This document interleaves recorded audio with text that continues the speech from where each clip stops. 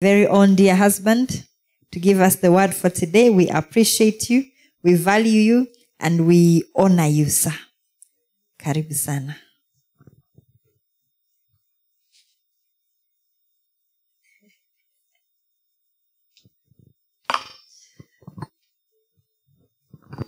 Good morning.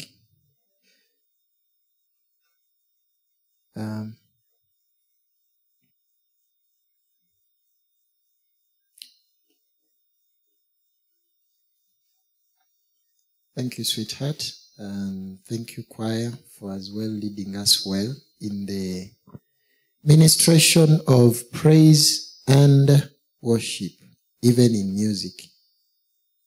I believe that as we continue, we shall all learn and be edified, even by the coming forth of the word. I trust that we are even faithful stewards of the word. Amen. So as we learn, we started 2 weeks ago about the heart of Jesus, which is actually the heart of God for the lost. The heart of Jesus for the lost and the heart of God for the lost is big, is relentless, is extravagant, is patient. Praise the Lord. And I told us that we shall continue even with that today. And as we continue, I want us to know that it is necessary that a redeemer possesses qualities better than that of the person he is redeeming. I want that to sink in well. It is important that a redeemer possesses qualities better than those of the person he is redeeming. That is why they are called a redeemer, because in them is the ability that another does not possess. Otherwise, if you have a weak person functioning as the redeemer, then there will be no redemption. So it was necessary that in our Savior, Jesus Christ, are qualities that indeed justify him as Redeemer. Praise the Lord. And I want us to look at that, because that is what makes his heart steadfast. Because one that is not sure of their qualities will not provide the perfect duty. Whether they are in redemption duty, whether they are in any duty, if they are not sure of what they have, they won't do it. But it's important to know that Jesus is the only way to God. The only way to God. And because he is the only way, then it was necessary that the only way is well paved.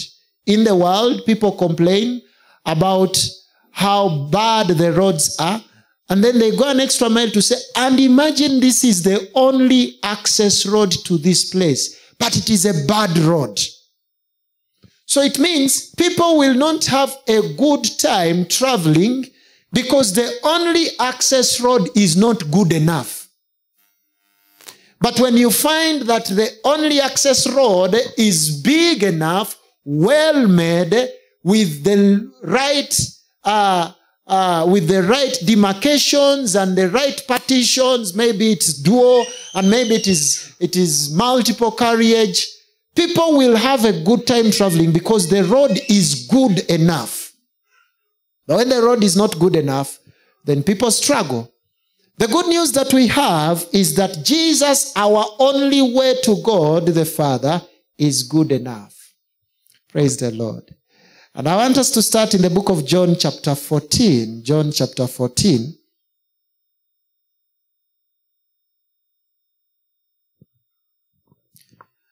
Let me start from verse 1. Scripture says, "Let not your heart be troubled. You believe in God, believe also in me. In my Father's house are many mansions. If it were not so, I would have told you. I go to prepare a place for you. And if I go and prepare a place for you, I will come again and receive you to myself, that where I am, there you may be also. And where I go, you know, and the way you know. Thomas said to him, Lord, we do not know where you are going, and how can we know the way? Now listen to verse 6. Jesus said to him, I am the way, the truth, and the life. No one comes to the Father except through me. That is very important. Praise the Lord. That is very important. Thomas is asking, we do not know where you are going. How can we know the way? Previously, he had just told them that you know the way. And yet, because they are not sure that Jesus is indeed the way, they are not sure that what he's speaking about is actually the reality. Now, what does he tell them? He tells them, I am the way. He tells them, I am the truth. And then he tells them, I am the life. So no one comes to the Father except through me. That is a very important statement, so that even as you are taught on Sundays, even as you are taught on Tuesdays, even as you are taught on Thursdays, on Fridays, on Saturdays, every day, you know that the only message you ought to feed onto is the message Christ Jesus. Praise the Lord. The same way you cannot take a certain road when you're going to a certain place because it does not lead you there. Praise the Lord. Hallelujah. If you right now want to go to town, will you take the other airport road? No, because it won't lead you to town. Now, Jesus tells us that no one comes to the Father except through me, because he's the way. So it means everyone that wants to get to the Father, the only way is Christ Jesus. In the book of 1 Timothy chapter 2, Paul tells Timothy that Christ Jesus is the only one mediator between God and man. Let me show that to us. 1 Timothy chapter 2. And I will read from verse, let me start from verse 1. My emphasis will be on verse 5. Scripture says, therefore I exhort first of all that all supplications, prayers, intercessions, and giving of thanks be made for all men, for kings and all who are in authority, that we may lead a quiet and peaceable life in all godliness and reverence. Why? Because this is good and acceptable in the sight of God our Savior, who desires all men to be saved and to come to the knowledge of the truth. This we shall come back to it. Verse 4, we shall come back to it later on. Yet 2 weeks ago we saw it. Verse 5 says, for there is one God and one mediator between God and men, the man Christ Jesus. Let me repeat verse 5. For there is one God and one mediator between God and men. Who is that?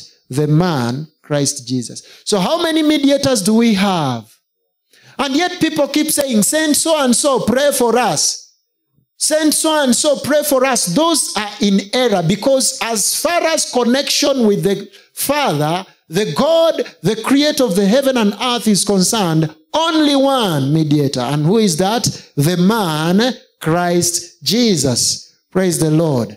So only one mediator. I'm saying it is important that the person who is spoken of as the only way possesses the quality well and good enough to justify him as the one that directs us even unto eternal life.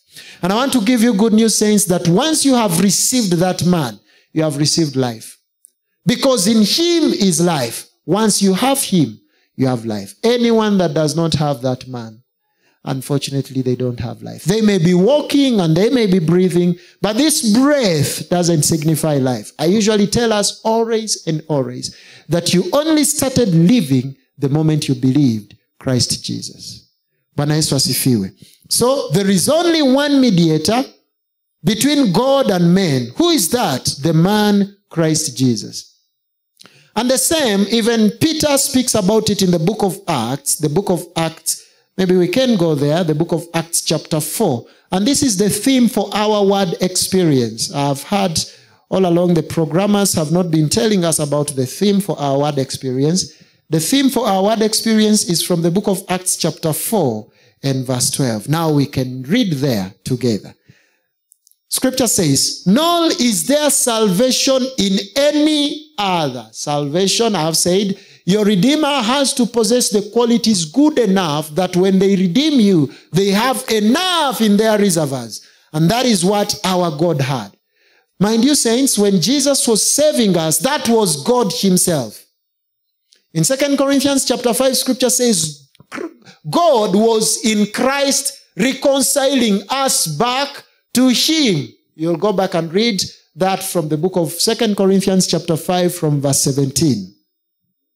That God was in man God was in Christ Jesus reconciling us back to him. Verse 12, the book of Acts of the Apostles, chapter 4, scripture says, nor is there salvation in any other, for there is no other name under heaven given among men by which we must be saved. Praise the Lord. Now, knowing that we have only one name, if that one name messes up, our destiny is messed up. Because there is only one name. Praise the Lord. That is why it is important that the heart of Jesus for the lost is well understood, because there is no alternative. I don't know if, saints, you're getting what I'm trying to drive home. Because we have only one name, because we have only the way, because we have only one mediator, the man Christ Jesus, it's important that the heart of that man is so perfect, because there is no alternative. The people that will always relax are them that have alternatives. As for us, we have no alternative. So it's important to understand the heart of Jesus, because apart from him, there is no other. Praise the Lord. So there is no salvation in any other. So it means once his heart is not perfect, then we have no destiny, or we are doomed for destruction. But we thank God, even as we started 2 weeks ago, that the heart of our Savior Jesus Christ is so perfect. Praise the Lord. See, he says that no one comes to the Father except through me. What does it mean? It means in us relating with the Father, it is through Christ Jesus. Now, when we understand the heart of the Father, then that should give us an idea of the mediator. Because the mediator has the interest of the person that he is mediating for. Ama namna gani? The mediator ought to have the interest of the person they are mediating for. Now, because Jesus is the way to the Father, then it means he ought to have the heart of the Father. Meaning, the heart of God for the lost is the heart of Jesus for the lost. Why? Because Jesus' interests are for the Father. And we shall see that towards the end. But I want us to see in the book of Ezekiel chapter 33. Ezekiel chapter 33. Praise the Lord. Hallelujah. Ezekiel chapter 33. And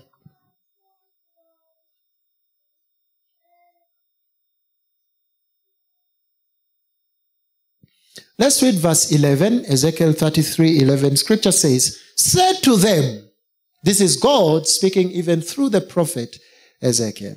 He says, say to them, as I live, says the Lord God, I have no pleasure in the death of the wicked, but that the wicked turn from his way and live. Turn from your evil ways, for why should you die, O house of Israel? This is a speech of a man that is compassionate. And that is what we have seen in verse 3 of 1 Timothy chapter 2. Maybe now, with that understanding, we can go there. 1 Timothy chapter 2 and verse 3. I told us we shall come back to it. 1 Timothy chapter 2 and verse 3. 1 Timothy 2, 3. He has said, for this is good and acceptable in the sight of God our Savior, that prayers should be made. Verse 4, who desires all men. Listen, he desires all men to do what? To be saved. So he does not desire a few. We saw this 2 weeks ago. To be saved and to come to the knowledge of the truth. Now let's go back to verse 11 of chapter 33, the book of Ezekiel. He says, say to them as I live. So Timothy was being quoted for by Paul from Ezekiel. So the heart of God has been the same all along. It hasn't changed. Friends, the heart of God when you were dead in your sins was the same as his heart right now. He hasn't changed his mind about you. And that you should settle it in your heart that God has not changed his mind about you. Maybe your understanding of him might have faded because of your laxity. Maybe your understanding, your relationship with him has maybe deteriorated because of your laxity. He hasn't changed his position. He says, I have no pleasure in the death of the wicked. That is the heart of God. So we do not celebrate the downfall of what people usually call enemies. And yet we've understood that our enemy is not human. The humans are just vessels of the enemy, Satan. So as much as you are interested in casting the enemy away, you're not casting out an individual. Because the individual is just a vessel that maybe has yielded to the wiles and the vials of the devil. But the man in themselves, they are not the wicked one. They are just carriers and vessels of the wicked one. But they are not wicked in themselves. And that is why when they learn the word of God, they are transformed. So he says, I have no pleasure in the death of the wicked, but that the wicked turn from his way and live. Then he says, turn, turn. He says that twice. That is how dear it is to him that the wicked turn from their wicked ways. So he says, turn from your evil ways. For why should you die? You see someone tending a deadly path and then you ask yourself, why should such an individual end up in destruction? And yet justification has been provided. So he says, for why should you die, O house of Israel? So God is so touched when man is seemingly on the path to destruction. Let me prove that to you, because this was speech, but we know that God appeared even in the flesh, right? In the person of Christ Jesus. Now, Christ Jesus himself, scripture reports of him as even shedding tears because men were tending to death and tending to destruction. Let me show that to us in the book of Matthew, chapter 9. Matthew, chapter 9. And I'll read 4 verses from verse 35. Matthew chapter 9, from verse 35. Scripture says, then Jesus went about all the cities and the villages, teaching in their synagogues, preaching the gospel of the kingdom, and healing every sickness and every disease among the people. Verse 36, but when he saw the multitudes, he was moved with compassion for them. Why? Because they were weary and scattered, like sheep having no shepherd. But when he saw, verse 36 again, but when he saw the multitudes, he was moved with compassion for them. You have a Savior that carries the very heart of God. We've just seen in chapter 33, verse 11, that he says, turn, turn from your evil ways. For why should you die, O house of Israel? And so Jesus looks at them that are scattered and weary as though they have no shepherd. And then he had compassion on him. Other versions will show you what that compassion actually meant. He had compassion on them. And this is what he says in verse 37. Then he said to his disciples, the harvest is truly plentiful. What does he see? When he sees a person tending to death, he sees potential saved ones. And yet many people these days, when they see people tending to death, they see people that have no hope, people that have no future. This is what he says to his disciples. The harvest is truly plentiful, but the laborers are few. 38, therefore pray the Lord of the harvest to send out laborers into his harvest. He looks at them that are weary. He looks at them that are scattered as harvest. Praise the Lord. That is the harvest. Not for those that are good. So, the heart of God, which happens to be the heart of Jesus, is that when he sees the weary, when he sees the scattered, he sees a harvest. Bwana Yesu asifiwe. Why? Because he desires that no one dies in their wickedness. The book of Luke chapter 19. The book of Luke chapter 19. I read 2 verses from verse 41. 1941 scripture says, now as he drew near, he saw the city and wept over it. Why? Saying, if you had known, even you, especially in this your day, the things that make for your peace, but now they are hidden from your eyes. He sees a city that is scattered in their wickedness, scattered in their stupidity, scattered in their sins, scattered in their transgressions, and he weeps over that city. In his weeping, what does he say? He says, if you had known, even you, for this is good and acceptable in the sight of God, who desires all men to be saved and to come to the knowledge of the truth. Isn't that what we have seen in 1 Timothy chapter 2? That has been the heart of the Father all through. So he says, if you had known, even you, especially in this your day, the things that make for your peace, but now they are hidden from your eyes. So Jesus weeps over Jerusalem. Why? Because these are people for whom God has been functioning, dealing with them as special. And yet when salvation has appeared, they seem like they are so distant from the salvation which is of God. It pains God that the men that he has dealt bountifully with, that is what he says in the book of Isaiah, Psalms. In Psalms, he says, you've dealt with me bountifully. That is what we've been looking at on Tuesday, Psalm 119. You've dealt with me bountifully.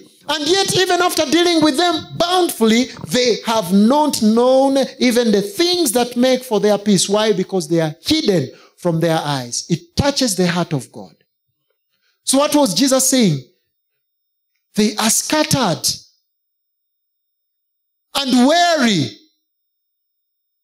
So biologically, they are expected to know the truth by default because they are relatives even to Jesus. And yet, they have not. And yet they have not. So it touches the heart of Jesus because his heart is that all men come to the knowledge of the truth. The question I want to pose for us is that, do you learn from the heart of God that your heart is as well like that? The heart of a believer ought to beat for souls. The heart of a believer ought to beat that all come to the knowledge of the truth. Before you think of way out there, right from amongst us, even from yourself. Praise the Lord. Because he desires that all men come to the knowledge of the truth. Now I want you to imagine God shedding tears over those that are rejecting him, over those that have not accepted him. Even the strong cry. The matter is not the tears. The matter is the cause for the tears. Praise the Lord. Hallelujah.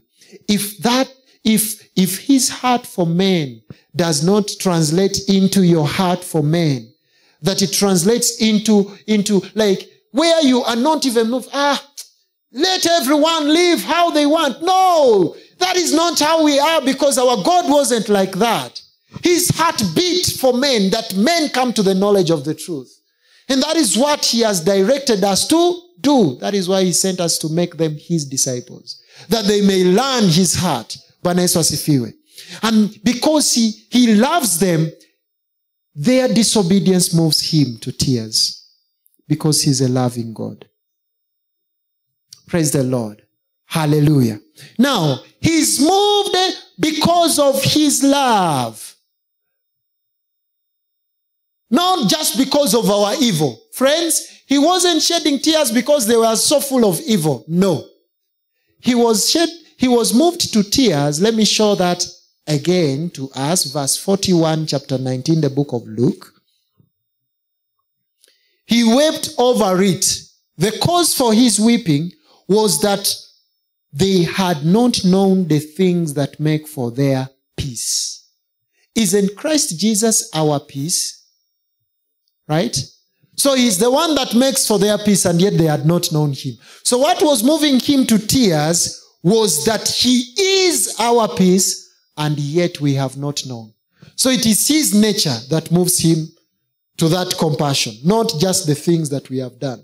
So what I want to drive home, and I want us to understand it, that our evil cannot diminish his heart for us. And yet, even our goodness cannot increase his heart for us. Understand this. Some people tend to think that God loves them less because of their evil. That is not true. Scripture says Jesus Christ is the same yesterday, today, and forever. 13:8 of Hebrews. He's the same yesterday, today, and forever. And yet in the beginning, he was with God. And he is God. That is actually what John 1 means. That he existed from the beginning. Meaning, right from the beginning, that is who he was. So it means, whether we do good, he won't say, I love you more because you have done good. No. It is his love. Praise the Lord. Hallelujah. So our evil cannot diminish his heart or his love for us. And neither will our goodness increase his heart or his love for us. That means our God, that is indeed our Jesus, he doesn't love us more if we succeed. Neither does he love us less if we fail. Those are important statements, because the heart of a father will remain constant regardless. Yesterday I was watching something of a 10-year-old that is on trial for murder. This is a young girl, 10 years, who was in a foster family, and he had mental issues, but they were not addressed. And so she was left in charge of a 6-month-old. The 6-month-old slipped out of her hands, and he or she fell on the floor. Now, because of the pain, the 6-month-old started crying terribly, terribly, terribly. Now, the 10-year-old, her mental incapacitation started kicking in. Now, she didn't know what to do to make the baby quiet. So she started stomping on the baby's head. Be quiet. In her mind, she's trying to tell the baby to be quiet. The baby died. And that is the report she gave. She said, the baby fell out of my hands. She fell down. Now I was trying to make the baby be quiet. She's on trial for murder. And I was seeing as they were taking her, 10-year-old, in handcuffs. But the parents were still around her. Because the love of a father will remain. That is what I'm saying. They do not love that young girl less because of what she did. They remain that blood relationship. And now if blood relationship will go to that extent, how much more our Maker? So he doesn't love us more if we succeed. Neither does he love us less if we fail. That is his heart. Praise the Lord. And so if you are trying to buy love kwa kutumia matendo yako, utachoka. Praise the Lord. Utachoka.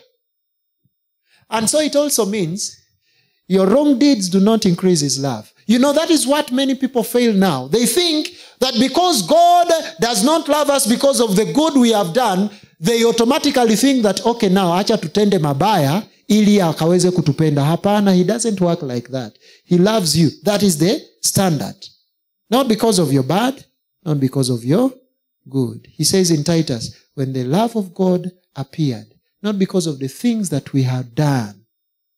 Not because of the things that we had done. That is his heart. And now that brings us to this question. How is Jesus, in his power, able to remain that way toward us, regardless of our infirmities? How is our Jesus, in his power? Because when we started from John 14, he said, I am the way, the truth, and the life. In his truth, in his being the way, in his being life, and yet he's dealing with people that are weary, scattered, as though without a shepherd, not heeding to the time of their visitation. Actually, let me just show you something towards the end of, we've been in verse 41 and 42 of Luke 19. Before we answer the question, let me show you something in verse 43 and 44.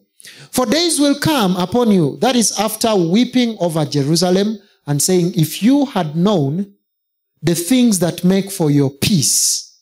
Now in verse 43 it says, for days will come upon you when your enemies will build an embankment around you, surround you and close you in on every side, and level you and your children within you to the ground, and they will not leave in you one stone upon another.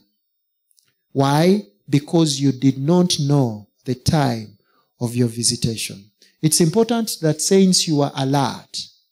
Because when you miss the knowledge of God, you might keep saying, I don't know why God does not love me. But he has loved you, and that is why he has sent scripture to you. You have been told severally, but you're heeding. He says, the enemy will level you and your children, verse 44, to the ground. They will not leave in you one stone upon another. They will not leave any stone unturned. Why? Because you did not know the time of your visitation.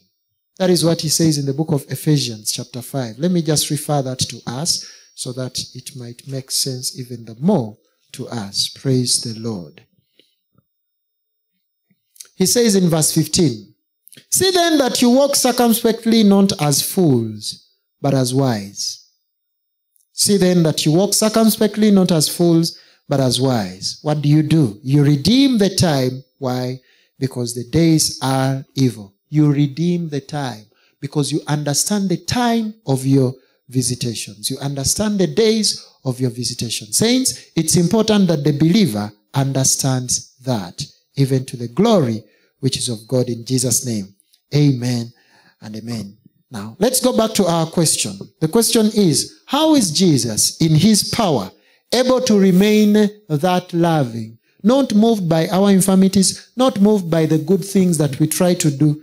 How does he remain that way toward us, regardless of our infirmities? That is the thing I told us when we were starting, that a redeemer must possess qualities that exceed and excel the person they are to redeem and the situation that is holding them, that he's redeeming, captive. Because if the redeemer does not have the ability, then the redeemer will end up like the captive.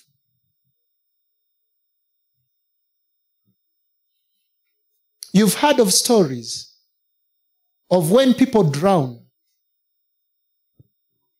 And as reports are given, they are like, there are 4 people that drowned.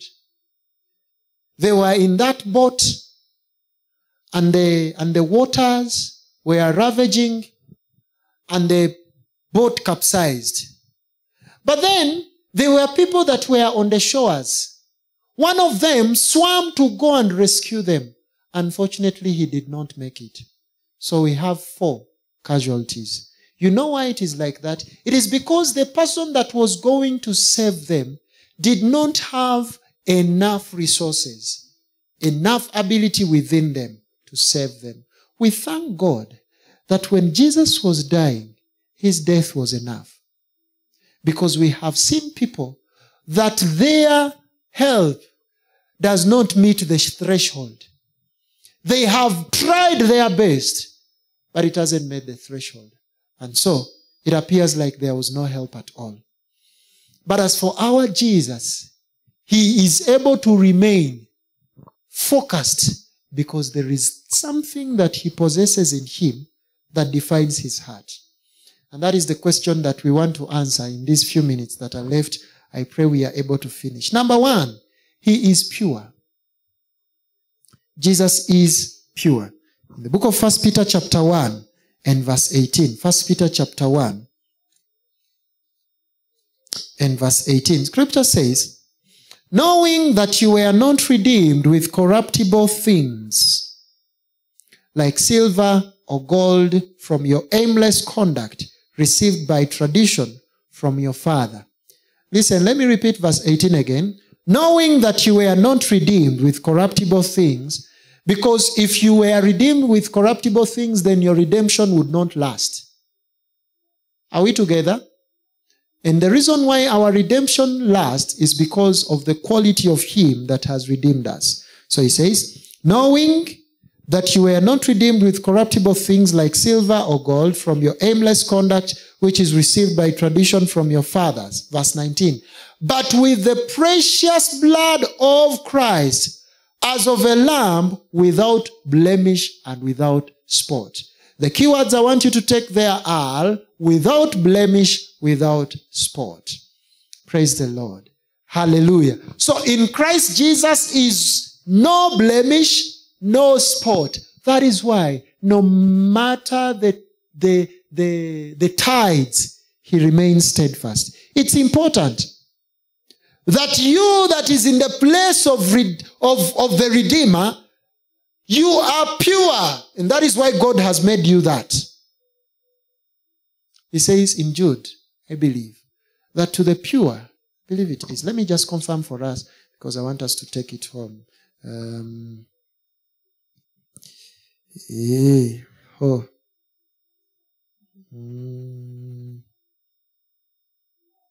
Okay, I wish I could find it.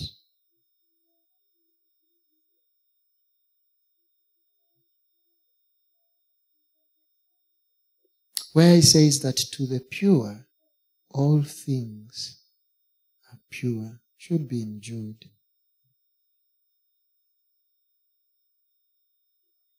It is well. I'll find it. For those of you that will be there in second service, I believe the Spirit of God will show it to us.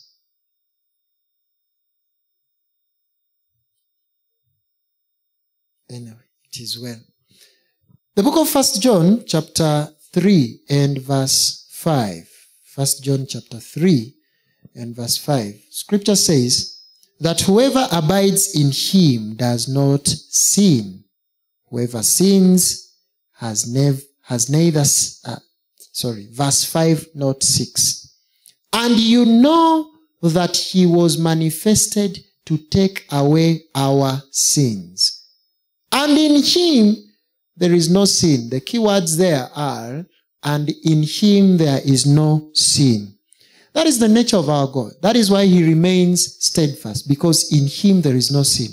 We have seen in verse 18 and 19 that you were not redeemed with corruptible things as silver and gold, but with the precious blood of Christ Jesus as of a lamb, without blemish and without spot. So he is pure, because in him there is no sin. Now, the purpose of Jesus, which is to save mankind, required this very important trait. Praise the Lord. And so now we can be sure about his heart because we know his nature. His nature is that he is pure. So we can be sure that his heart for the lost will not change. Because in him there is no shadow of.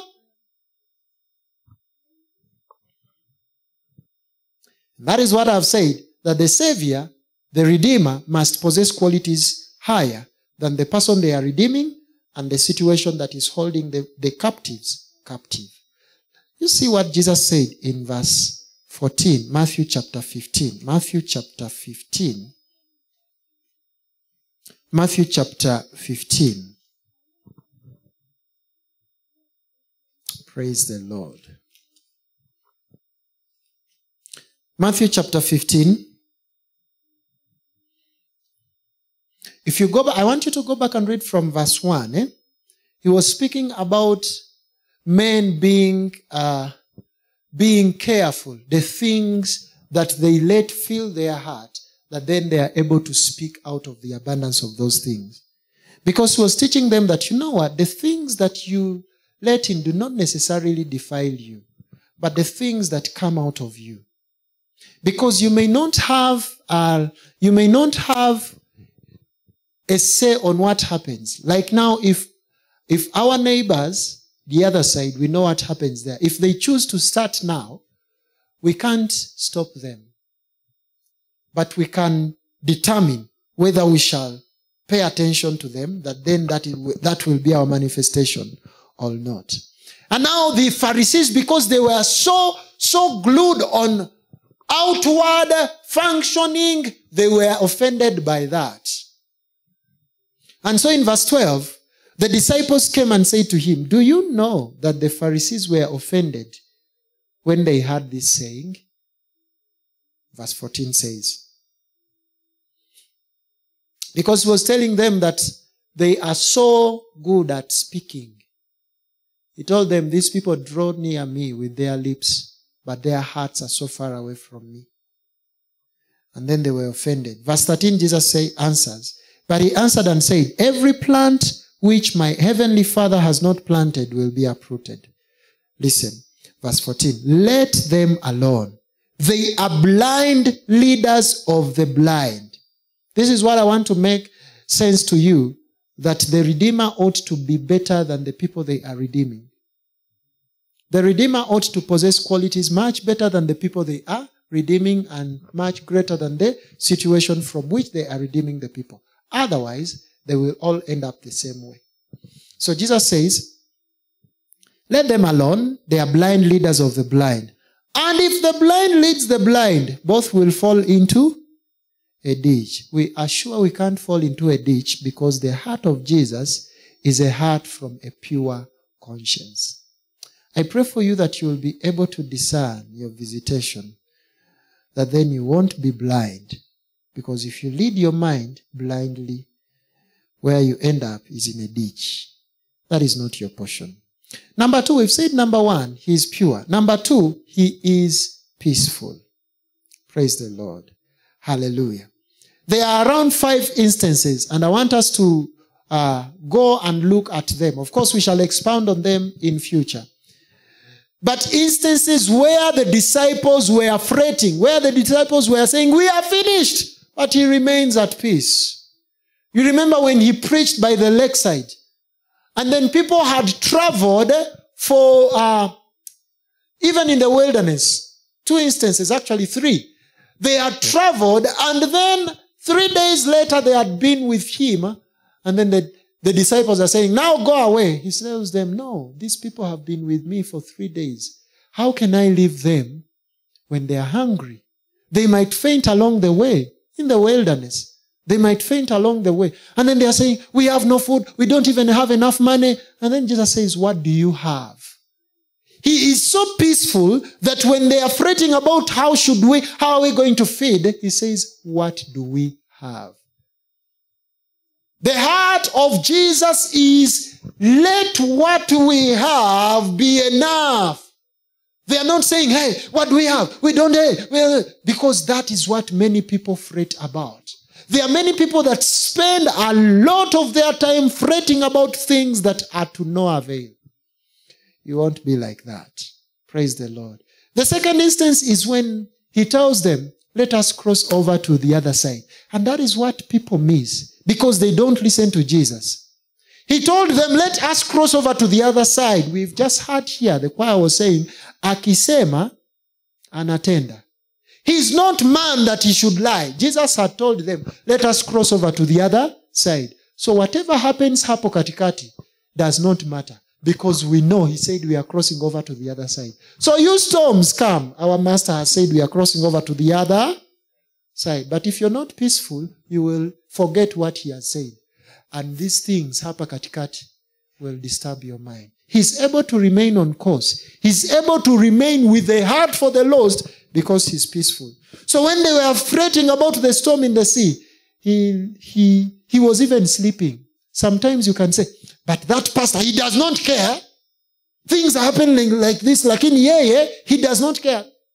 Our master Jesus Christ, at a time when people appeared like, hey, the storm is finishing us. When they found him, he was sleeping. He's the kind that is able to rest when no one else can rest. He's at peace. Praise the Lord. And after waking up, he raises his arm and the storm quietened. And then he asked them, where is your faith? Because in the faith of Christ Jesus, we have peace. Another example was in the book of John. He spoke and taught so well that from that moment, Scripture says, many of his disciples ceased to walk with him. You'll go back and see that in John chapter 6. Many of his disciples stopped walking with him. And that happens. That will happen when he will stop walking with you. Did he fret? No, he did not fret. He remained at peace. He remained at peace. He did not start cursing them when they left. He did not start because he was at peace.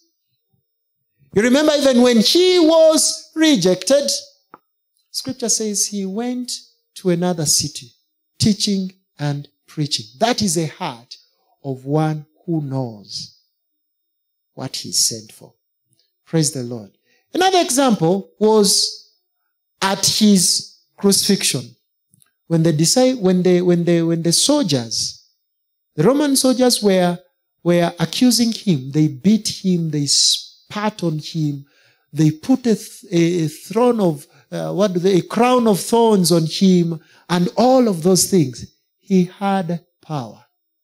He did not invoke his power to say, fire, come burn them. No, because he was at peace. As a minister, as a believer, things will happen to you. But because you are peaceable.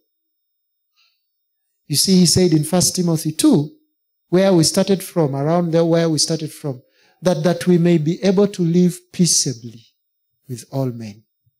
Because he's peaceful. Even when the soldiers mock him, he does not respond with a lot, with the way man would have responded. You might find individuals that when they have, let me use this word, small power like this place can burn. There are some people that if you give them small power, small authority, the house will burn. And yet our Jesus, with all of his power, he was at peace. We can learn from him because his heart for the lost could not afford him to change when they are spitting in his face. Because then he would call fire that the captors are burnt, and then it means he would not die for us. He was disciplined enough. And then lastly, when Peter denied him,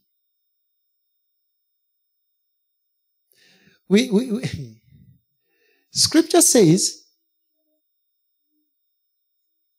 he looked back, and we saw that last Sunday. Not Laurie. Melvin was teaching us that last Sunday. Jesus just looked back after the cock had crowed, and he looked at Peter. Scripture says, and then Peter remembered the words of Jesus. Sometimes you just stand and look and let things go because you are exercising the peace of God which is in you. Jesus could just say, and then Peter disappears just right there and then. But he just turned and looked at Peter to make him understand that I know and I remember what I said, and it has come to pass. Now, your response toward that realization will define you. And I told us that that was the difference between Judas and Peter. As Peter went crying and repenting, Judas went looking for a tree to hang. That's the difference. Don't die. So Jesus refused to lose his temper because he was peaceful. He refused to respond with vengeance because he was peaceful. And why did he? It is because his heart was for the greater purpose. His heart was for the greater purpose. He had one goal. What was that goal? To save the lost. And that included you and me. And now it includes them that are out there. In the book of Luke chapter 19 and verse 10, that we looked at it 2 weeks ago, Luke chapter 19 and verse 10. When Jesus goes into Zacchaeus' house, he tells him in verse 9, and Jesus said to him, today salvation has come to this house because he is also a son of Abraham. Verse 10. For the Son of Man has come to seek and to save that which was lost. His purpose defined his ways. And I want us to know, saints, that many times, many people are not at peace. And the reason is they aim at nothing in particular.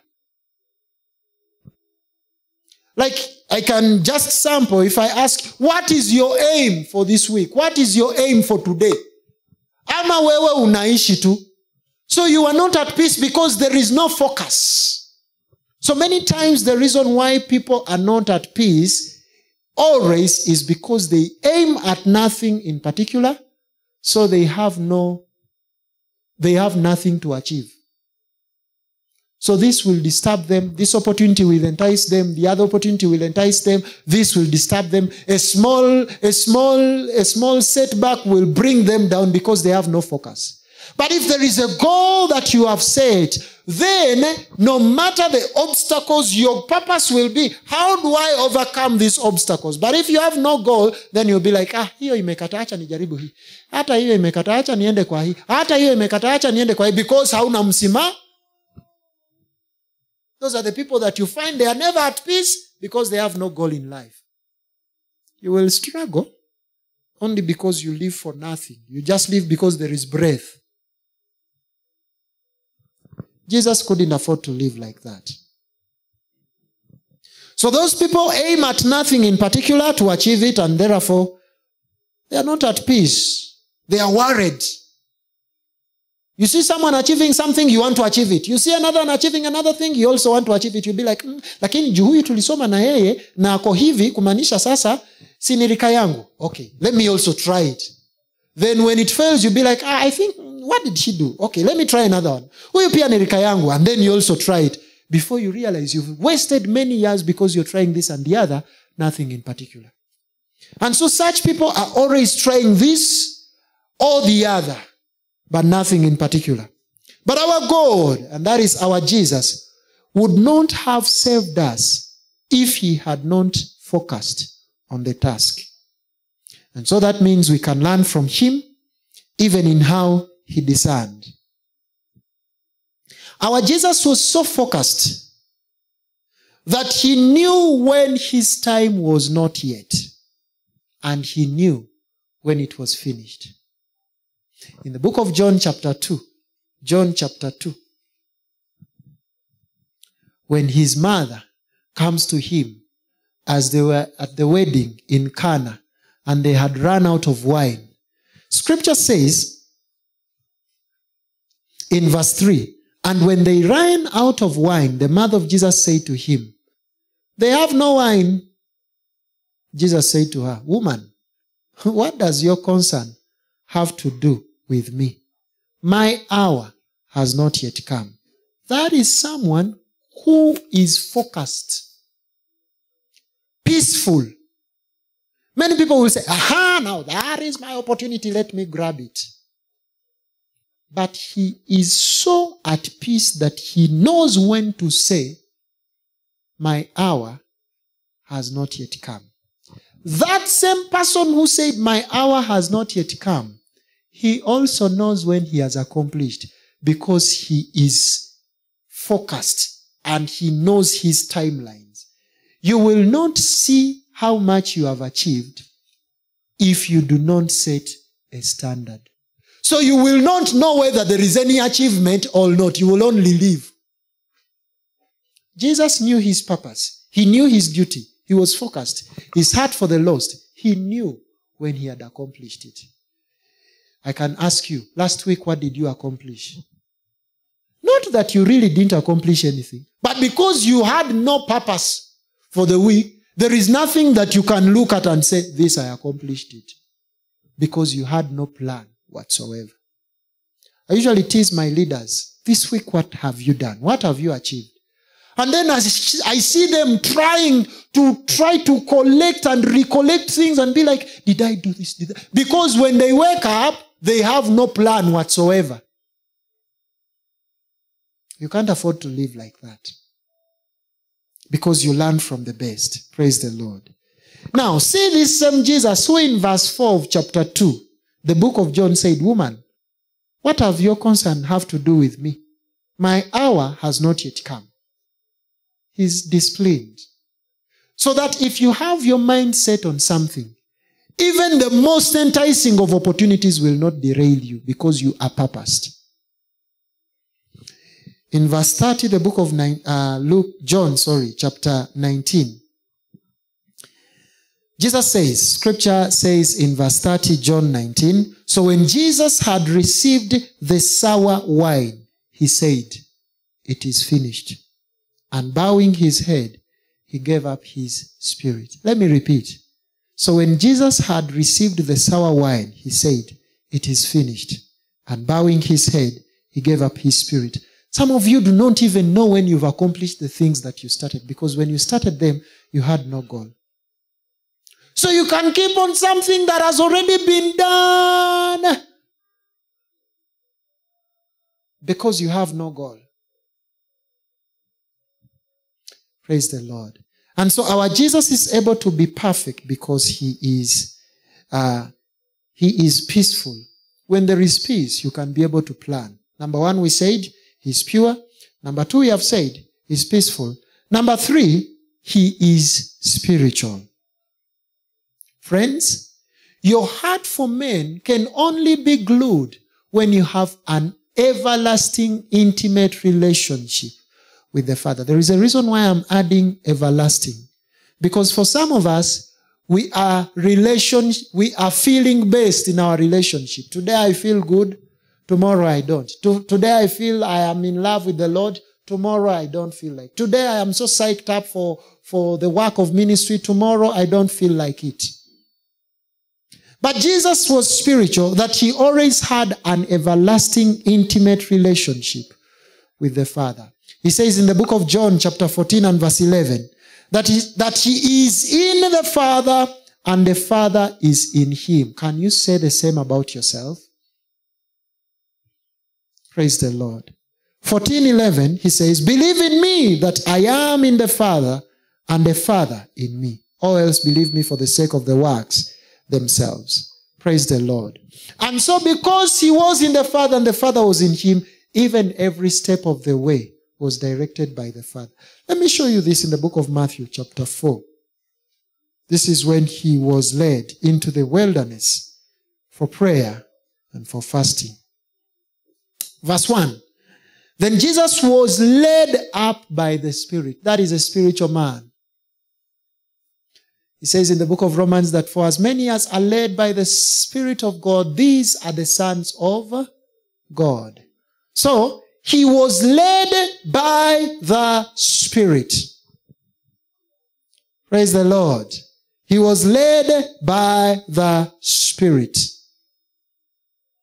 In the book of Luke, chapter 4, we are speaking about Jesus being spiritual. Verse number 1, scripture says, then Jesus being filled with the Holy Spirit. Being filled with the Holy Spirit. You'll see in other versions when they say being full of the Holy Spirit. That is what keeps him at peace, regardless of our infirmities. That is what keeps his heart constant toward us. And he went in the Spirit. That is the mirror account of chapter 4, Matthew. Luke chapter 4 is a mirror account of Matthew 4. Now, in verse 14 of Luke chapter 4 still, Jesus returned in the power of the Spirit. He goes in the Spirit, he comes back in the Spirit. There are some people that if they leave church for 3 days, they will come back and you can't understand them. And so you ask yourself, I thought I knew this person. They look so different now. Friends, it's important that you always remain in an everlasting, intimate relationship with the Father. So we see Jesus goes in the Spirit, comes back in the Spirit. Praise the Lord.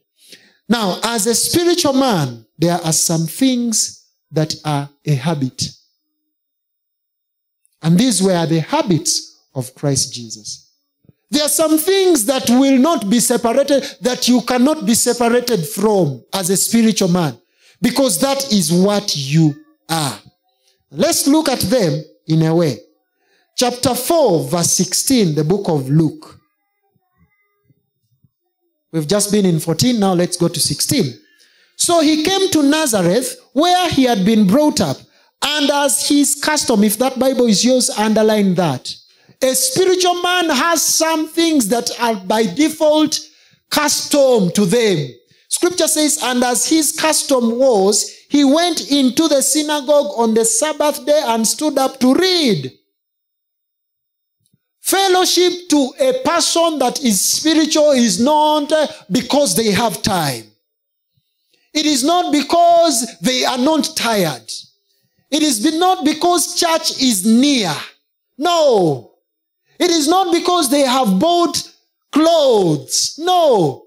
It is not because they smile at them at church. No, it is because it is their custom. As a spiritual person, there are things that are a habit. And this was the habit of Christ Jesus. As his custom was, he went into the synagogue. So we learn from the best. His heart for the lost. He knew that in his coming, and so if you continue to read, he reads to them, and then he preaches to them because his heart is for them. The unfortunate bit is they didn't understand him. But still he taught them. Let's back it up to verse 4. Verse 4.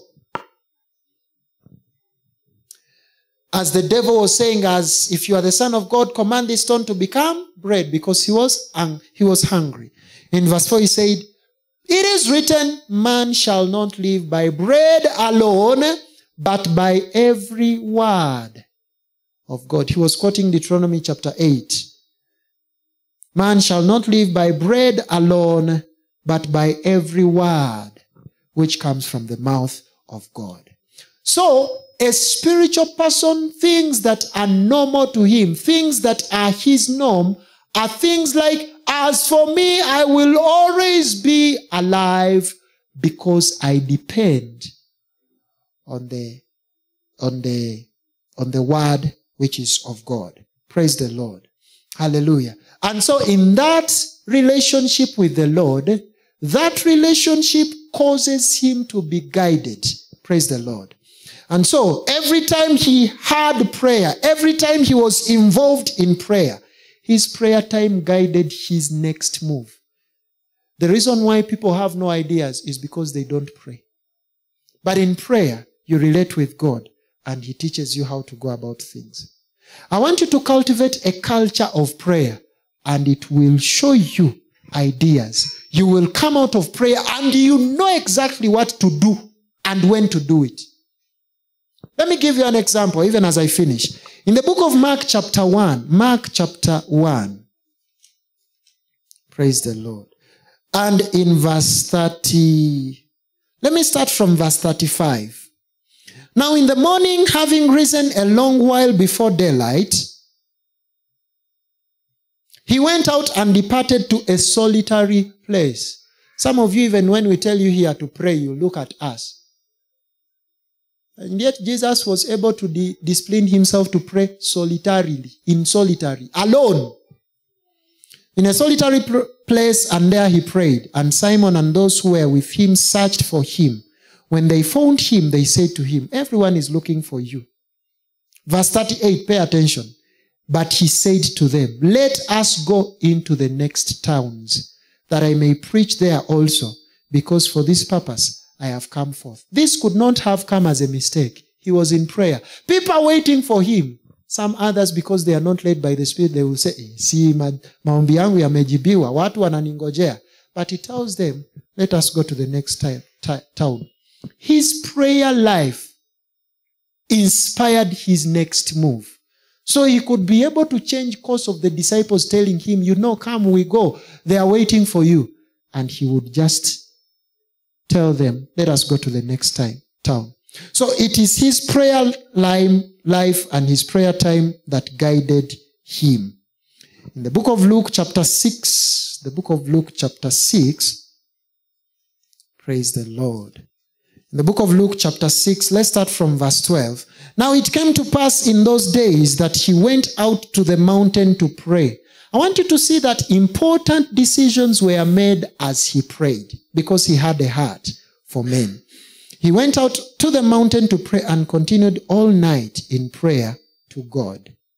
And when it was day, he called his disciples to himself, and from them he chose 12, whom he also named apostles. There are some serious decisions that you may not make unless you are settled in prayer. And those are definitive features for a person whose heart is for the lost. Praise the Lord. In the book of John chapter 5, he yielded to the Father. Same in John chapter 5, in verse 19 and in verse 30. He says, I do not do, in verse 19 chapter 5, he says, I do not do anything except I see my Father do it. And in verse 30 he says, as my Father does, so do I. That is someone that is disciplined and always led by the Father. Why would he debase himself to that? It is because his focus and heart was for the lost. He loves you. And because he loves you, he wants you to understand his heart as well. And so my prayer for you this morning is that you will learn from this man, our Savior, Jesus Christ. In Jesus' name. I want us to be on our feet. And as we are on our feet, you've learned the heart of Jesus. He's able to remain steadfast, not moving, because he is pure, because he is peaceful, because he is spiritual. And because that is what he is, it defines how he lives. Praise the Lord. So I want us to raise our voices, even in prayer, and speak to the Lord and tell him, Lord, my desire is to manifest exactly like you did. Tell him, raise your voice and tell him, Lord, my desire is to manifest exactly like you did. Thank you, Lord, that even as the saints in this place and those at home desire to manifest exactly like you did, by your Spirit they do. I thank you, Lord. I thank you, Jesus. I give you praise in the name of Jesus, because they manifest exactly like you do. In Jesus' mighty name. Amen. If you believe that, join your hands and give glory to the Lord.